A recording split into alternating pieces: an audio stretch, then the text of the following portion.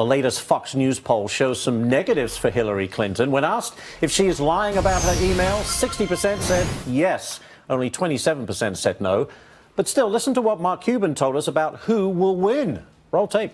Who wins this thing? It's been a fascinating process, whatever. But who do you think? Right now, with the way things are, if I had to bet, I think it's a landslide for Hillary. Really? No question about it. But because I think the Bernie supporters will come along, as much as they might, cascade Hillary right now, they're not going to vote for Donald Trump. Well, nationally syndicated talk show host and Fox News contributor Leslie Marshall is with us. Quite happy with what Mark Cuban's opinion is, even though voters, as we know from the polls, do not trust her. Welcome, Leslie. Interesting chat with Mark Cuban. Yes. Said he'd be VP for either Hillary or Donald Trump. Equal opportunity for himself. Apparently so, yeah, playing both sides, literally. Look, the polls... Interesting. I want to bring up the poll among women. 50% for Hillary, 32% for Trump. I'm frankly surprised it's that close. Is that worrying for Hillary Clinton? No, not right now. I mean, you have to remember, first of all... Why isn't she appealing to more? I think that she will. But the one thing I have to say, and ladies are in the house, women are sometimes women's worst obstacle. Really. I mean, why? Women are women's worst obstacle. Ladies, right? Yeah. If I get off the air today and people tell me you look fat or whatever, it's women saying it. What? It's not the men saying it. It's the women saying. So I'm not surprised about that. One, and I think that women, like some men, feel threatened by women like Hillary, who are very strong, they're very aggressive, they have been and want to be in even more powerful positions. And believe it or not, I have spoken to some women who don't feel that women should be president or that women should be in positions of power. Or is it more, Leslie, that people don't trust her, her track record, the email scandal? They don't have faith in her that she's telling the truth. I don't think that would go along lines of gender. Yeah, there are definitely people who don't trust her. I have friends last night I was having cocktails with who felt that way. But they will still vote for her. I think regarding the women, right now you still have Senator Sanders in play in the minds of Sanders supporters who were in that revolution until the end of July.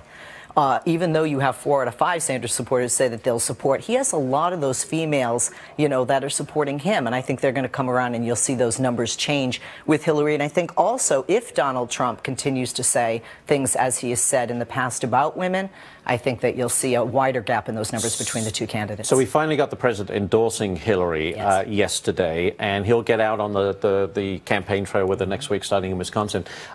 He's no doubt a gifted speaker. Does he help her or not? Because his popularity rating much higher than hers, it appears. Well, her husband, former President Bill Clinton's popularity is higher than all of theirs, and he's been out on the campaign trail, and he has in the past, like in 2008, and she is not and has not been our president. I don't put as much stock when people say, oh, this one's endorsed, or this organization, this person has endorsed. So with all due respect to my president, who I voted for both cycles, I think it's great, but I think that the people who supported him pretty much already support her, and if they don't, they support Bernie, and then they will support her. Let me ask you this. It was interesting that the president met with Loretta Lynch yesterday. Yes.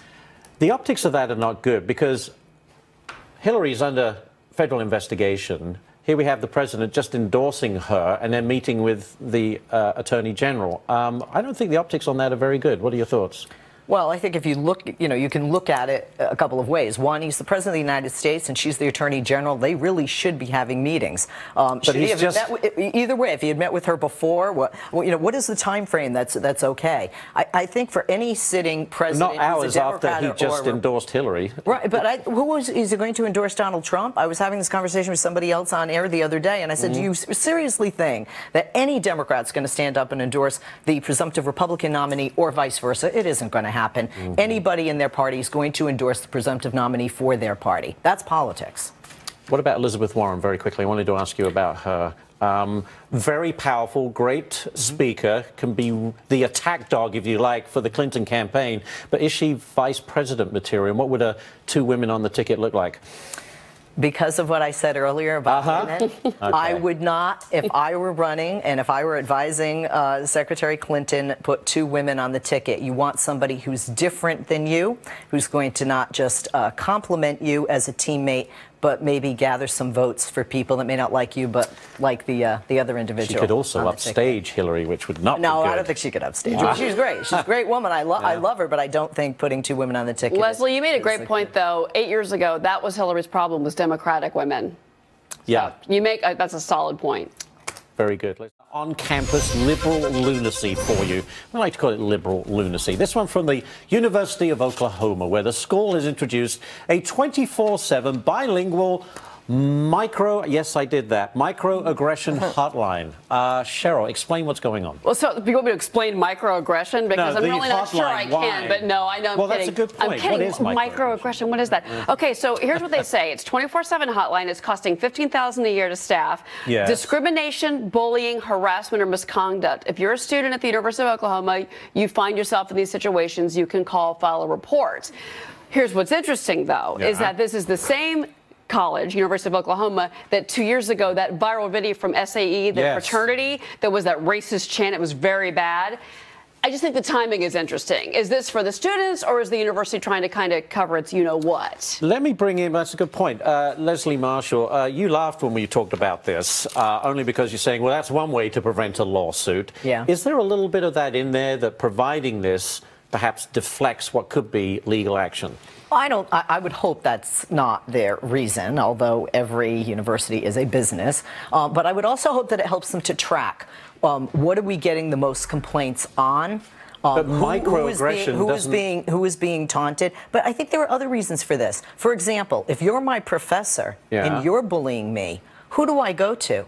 And they don't want everybody going to campus police. They can't do that. So they have somewhere where people can call, they can make the reports, they can document these, they can track them, and maybe they can prevent something that could be violent in the future. Are you encouraging people to make complaints that have no place for something like this? No, I think you're giving people a place to go. I know different, but I mean, we have hotlines for suicide. I think it gives people, and some may say a false sense, but a sense of better security, and that the officials at the university are listening to them and that they care because they have that incidences. When they get out of school, there is no hotline for microaggressions. That's the only thing. All right, Leslie, thank you very much.